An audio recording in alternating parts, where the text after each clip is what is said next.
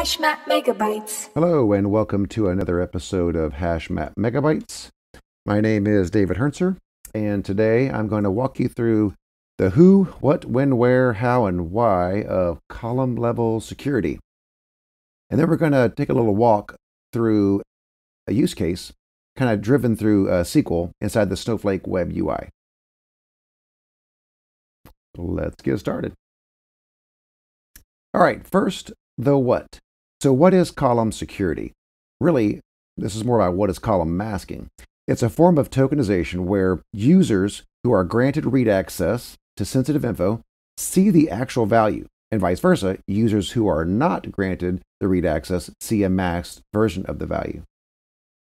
So Snowflake has two types of column masking or column tokenization. The first one, and the one we're going to talk about today, is dynamic data masking. In this format, data is stored and queried in its raw form, but has a masking policy applied upon access, which may tokenize the data or obfuscate it, based on the permissions inside the masking policy. And just to note, this is only currently available right now on the Enterprise Edition. The other feature is external tokenization, which we're not going to discuss today. That'll be on a future megabyte. But with this methodology, data is tokenized before being stored in Snowflake via third party, such as Protegrity.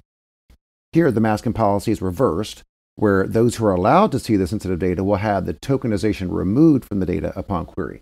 So it's kind of they're exactly opposite of one another. So dynamic, the data is stored in its raw clear text form. External, it's stored and already in a tokenized state.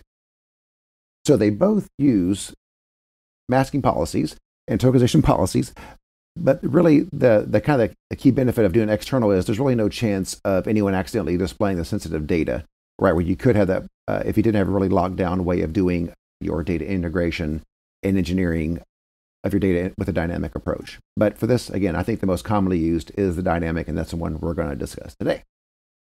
All right, the second part of this is the where. So where does this apply? So this applies to tables, views, materialized views. There's a couple caveats there. We'll talk about that in a little bit. Clone tables, again, some caveats there. External tables and streams as well. So let's go on to the next part here. The why. So what is it? I mean, why do we do this? Why do we need to mask data in Snowflake? Of course, you could say there's probably sensitive data, right? You may want to limit who can see this data. And the whole story is, right, if you limit who can see the data, then you really limit the possibility of fraud. Also, data is tokenized directly from the source. What this means is that if I'm, say, building a web application, for example, I don't have to have the software engineers building the web app obfuscate or tokenize or mask the data that's clearly retrieved, right? The database. So it's tokenized at the source. So when I actually make a query to the database, I get back a masked version.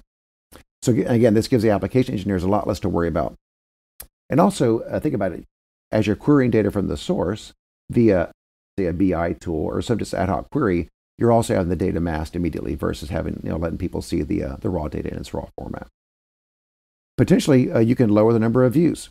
So now you have one view of data that may have sensitive info versus multiple views to hide that sensitive data. And this is kind of what our use case is going to cover. I don't want to do a spoiler here, but if I had, say, 3 forms of masking, I would have to have 3 forms of views, right? This is really saves programming time, saves everything else, where it's a lot easier to produce one view and have that data masked based on the role being used. Another one is we can build one masking policy, but have that policy apply to any number of columns in your database. Also, we have segregation of duties, so SOD. For those of you who know that is where you have a security organization, right? So they really apply the roles and control the security aspect versus the data owners or the DBAs. And lastly, it really eases data authorization and governance. If you think about it, if you put a policy on something, even the account admin, right, or the security admin, technically don't have rights to see it. It's all governed by that policy. So we talked about kind of the what and the whys and the kind of the where as well. So how about how and the who? So how the policy is implemented. So really the first thing you have to do is get buy-in from all stakeholders, right? Everyone has to agree on this approach. You want to develop an implementation process, a monitoring process, and control processes, right? And then more importantly, you want to kind of build a formalized workflow kind of to enforce these plans. So it's truly an organization or a team effort to get this to work. Snowflake kind of promotes three possibilities, and these are the three most common possibilities. So you have a kind of a dedicated or centralized governance, and this is where the roles and responsibilities are given to a specific security group, right? So the security group creates the policies, they ensure that they're applied correctly in a formal fashion, and that governing group is the security group. They kind of control all the aspects. And on the flip side of that, there's distributed or decentralized governance. This is where all the policies are created and owned, like by the data owners or by the data object owners, right? Instead of the DBAs, right? And then, of course, you can have a hybrid approach, right? This is where you still have the roles and responsibilities are kind of controlled and created by a security group, but then once everything's cleared to go, the database administrators or the data owners will actually apply these policies. So, of course, we can't leave out, with all the W's, we can't leave out the when. So when do we apply this? So regardless of how these are applied, right, regardless of who applies them or how they're applied, you have to know when to apply these. And really, it's anytime when you have an initial architecture design or implementation, right, anytime the architecture is expanded, if the architecture or anything, or if you're implementing new data sources, modifications are made to maybe a current column or how that column is used. So truly, it's any business function, right? Any business function that can possibly introduce sensitive data into the system. All this has to be tied back to that formal workflow plan, right? Where all the governance is controlled. That pretty much covers all of the W's. But before we get to our use case, I kind of want to go over a couple of various things. So some things to keep in mind when you start talking about policies and implementing column level security. Number one is like order by clause, right? So data order, right? If you're applying order by to a mass column, then pretty much the order is going to be ignored. If you use mass column, if you're using it inside of a where clause, so you have conditionals around it, most likely you're not going to get the result you're looking for. Same goes along that line with joining, right? If you're joining mass columns and you don't have the right permissions, you're not going to see the right data. Of course, you can mass columns also in shared data sets. Just a note here, only dynamic data masking is available for shared data sets. So materialized views, here's some of those caveats we talked about just a minute ago. You can pull columns from a table that has a mass column, provided you don't actually try to materialize that mass column, right? You're going to get an error. Snowflake will actually throw you an error if you try to do that. So what you have to do is you have to have a raw table and build a materialized view and then actually apply the policy to that materialized view. So CTAs, so when you do a create table as, right? They don't clone policies. So if you really want to get that data, what you're going to have to do is use a role that can see all the data, do a create table as, and then go back and apply that masking policy to that newly created table. All right, here we go. Use case time. Yes. Now to the fun part. Enough of the verbiage. Let's get to some fun stuff. So our use case problem is going to be multi-masking sensitive data. For our purposes here, social security numbers. And for those who don't know what that is, those are maybe outside the US, those are government issued ID numbers that are unique across every American citizen. That just sometimes we'll have variations of use of that social security number where we want that kind of locked down because it becomes PII. And the players we have in this use case, we're going to have an analyst. It's like people in an analyst role. And these are people who do more ad hoc reporting, right? Or maybe problem solving, right? Things like that. So they can't see any portion of the SSN, right? Completely masked. Then we're going to have a customer support group, and they can only see the last 4 digits of the SSN. And then we're going to have the benefits coordinators, right? And these are the ones maybe talking to the healthcare providers or insurance companies, right? So they're going to get to see the entire SSN. So let's go ahead and jump over to our Snowflake worksheet. Jump over there. All right, here we go. And now what you're going to see here in this worksheet is quite a bit of SQL statements. Really only about, let's see, about this many actually matter, right? That's about all we're going to actually run. But what I'm doing here, I'm creating an entire environment. And of course, when I'm done, you see at the very bottom of this environment, when I'm done, I'm going to go ahead and drop it all because I'm running all this in a kind of a development area, kind of a shared environment. So I don't want to have all my test junk sitting out here when I'm all done, kind of confuse people as to what I'm doing over here. So let's get started. The first thing we're going to do is we're going to set up our working session on our worksheet. So I'm going to go ahead and kick off my role. I'm going to say, here's my role. I'm going to go ahead and set up the database I want to on my worksheet and also my schema. I have no data out here with any kind of course, of course, PII inside of it. So what I'm going to do is I'm going to create a sequence number that's going to kind of spawn me some fake SSNs. And I'm going to start it with like a default junk 9-digit number, since that's what SSNs are. Let's go ahead and create that sequence number. And then we're going to go ahead and create the table that we're going to need to store all this data. And what we're going to do next is we're going to insert the data. All I'm going to do is take some of this from the TPCH table that comes along for the ride inside Snowflake. So you could kind of do this exact same thing in your instance if you really wanted to. So I'm going to go ahead and insert just 1,000 rows. And that's going to go ahead and generate those SSNs. And it's already done. Let's go ahead and look at those.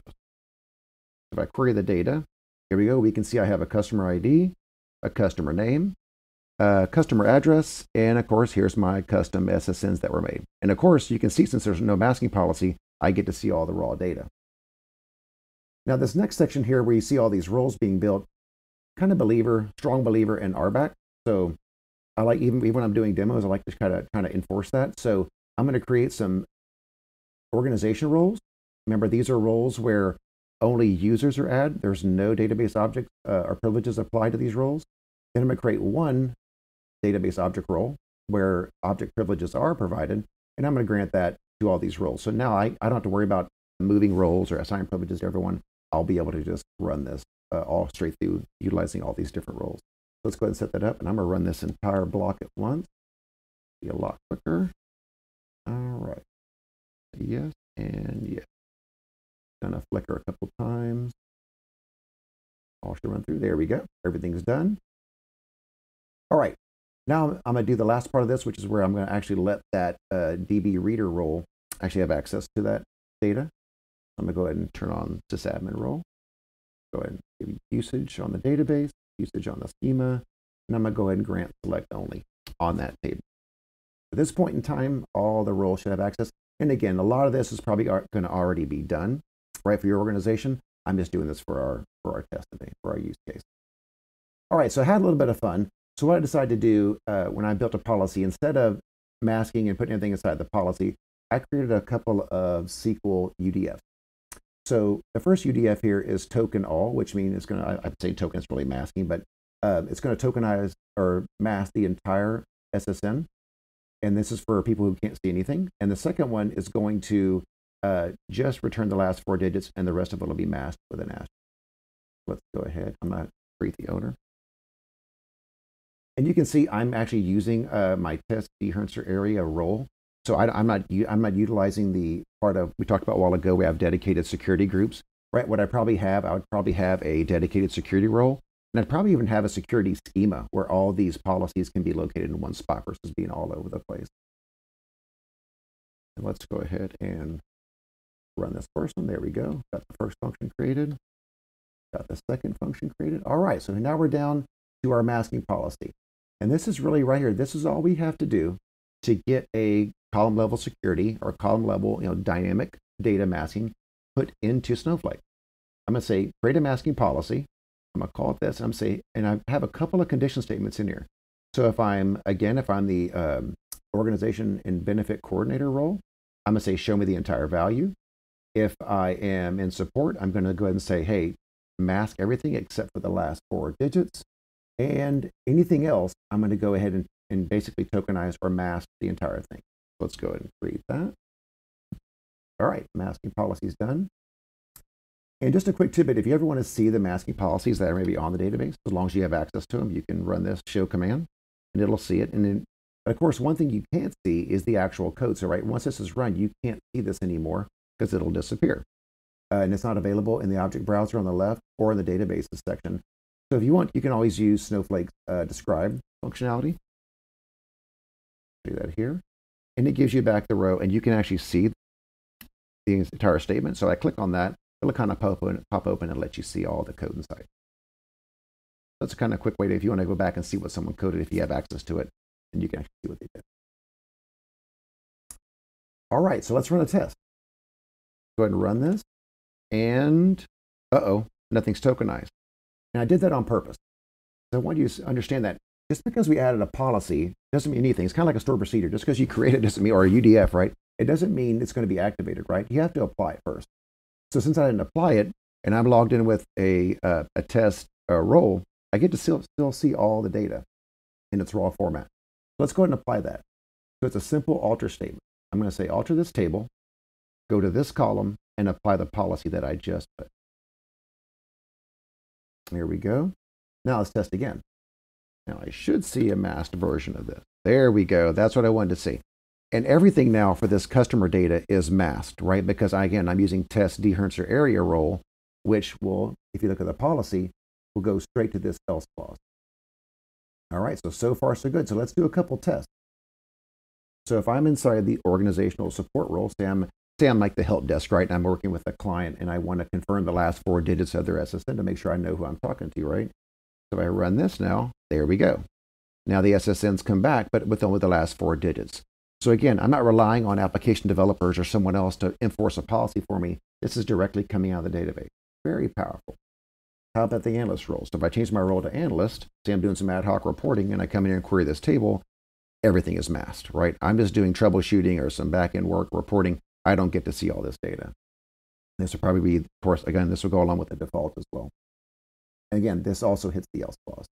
Now, if I'm the benefit coordinator, let's go ahead and jump to that role. Then again, everything is unmasked, right? It's the data in its raw format. So again, let's get a recap. So inside of dynamic data masking, the data is stored in its raw clear text format. It's only tokenized or it's only masked if we have a policy set against it, right? And then we can set conditions on what we want to do with that. And again, just for me, when I'm all done, everything looks like it's good. Everything worked like we thought it should. Yay. I'm going to go back to my test area. I'm going to go ahead and just clean all this up before I forget. So I'm going to go ahead and do all this. And if you ever this is kind of a note here, if you ever try to, say, drop a masking policy before you do anything, it's going to say, oh, you can't drop it because it's already applied. So you kind of have to do it in that order, right? I'm going to drop my sequence first, but then I alter the table and I'm going to unset that. So you can see the unset command. Right before at the very top, I did the alter table and I set it. I'm going to go ahead and unset it here. This will turn it back off again. Now I should be able to drop that policy, which I can. I'm going to go ahead and clean up all my stuff. So I'm going to clean up my table, get rid of my functions, and I'll get rid of all these roles I created. All right, now my development system is right back where it should be, right back where I started. And I can put this code back into a Git repo and people can take this out. They can try it. Maybe we can doctor it up or they can change it to use their own roles that they want to use. But regardless, we are in business. So let's jump back. And the use case is complete. Yay. Let's do a little recap. So we found out today that Snowflake has 2 different types of data masking, right, or data tokenization. Number 1 is the dynamic data masking, which is what we went over. And they also have external. And we went over the who, what, when, where, how, and why of all the different aspects of dynamic data masking. And then we traversed a use case, right, a kind of a real life use case of what something might happen inside of a company that maybe deals with PII involving SSNs. Well, that's it for today, guys. I hope I was able to unmask some of the info regarding Snowflake's column security features. Thanks for watching, and please subscribe for more Hashmap content. Hashmap Megabytes.